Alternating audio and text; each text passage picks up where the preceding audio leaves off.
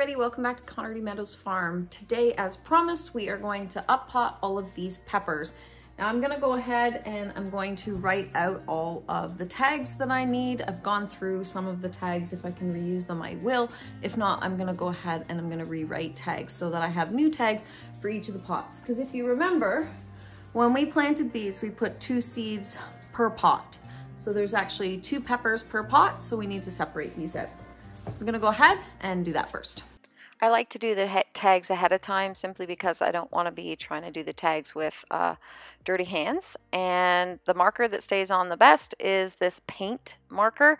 I don't find that Sharpies will sustain their writing over the season, so that paint marker is the best one to use.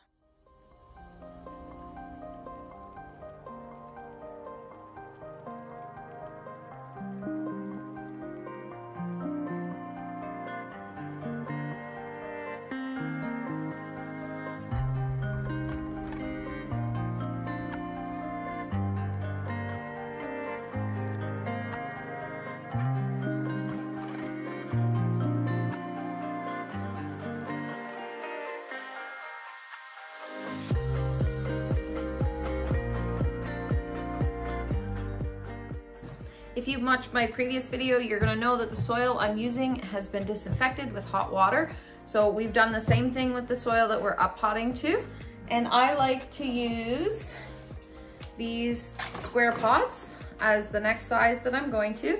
I usually try to source them for free from our local gardening group. People are always giving these away through the season. So go ahead and score some free stuff. And this is what I'm up-potting the peppers into. And then we're gonna stick them in a tray and we will slowly start to put them outside in a week or so.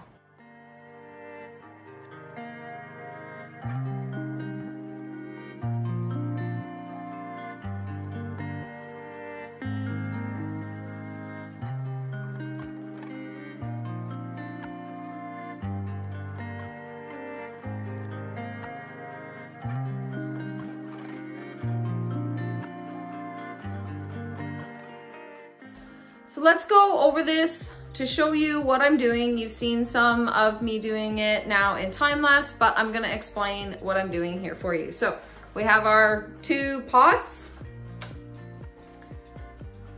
and we have our 2 peppers. This one is called Ice Age. Now, these are a sweet pepper. So I'm going to take it out of this pot, squish the pot a little bit, to pull them out.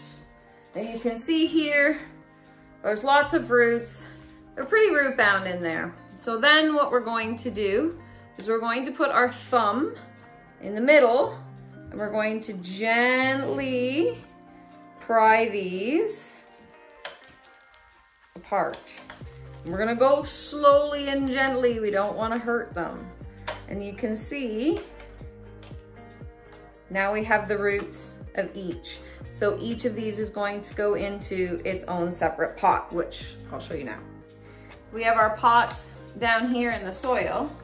I take a little bit of the soil and put it in the bottom. And then I'm going to take my pepper and I'm going to try to center it in the middle. And I'm gonna squish it down a little bit in there. And then I'm just gonna scoop up some more of the soil, kind of go in on one side, go in on the other side, and that way it keeps it in the middle. And then I'm going to actually tap the bottom of the pot. What that's gonna do is it's gonna help the soil settle a bit. And then if I need to, I can add just a touch more soil on the top because it has settled. And then I'm going to put my marker on it and put it over here in my bin. And we're going to do the same thing with the next one. A little bit of soil on the bottom, grab my pepper, center it, push it down a little bit, make sure that the roots are all down in the middle. Half the soil on one side, half the soil on the other side. That way we're in the middle.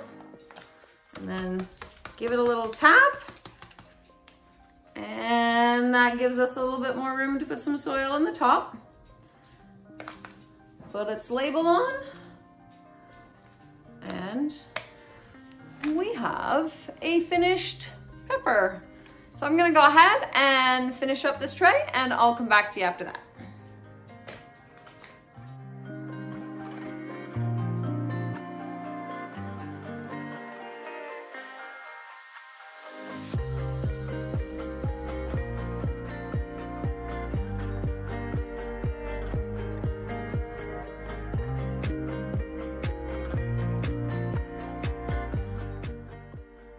All right guys, and that's how easy it is to go from a tray of multiple peppers in multiple pots to putting a beautiful pepper in a single pot. Thanks for hanging out with us on the farm. We'll see you next time.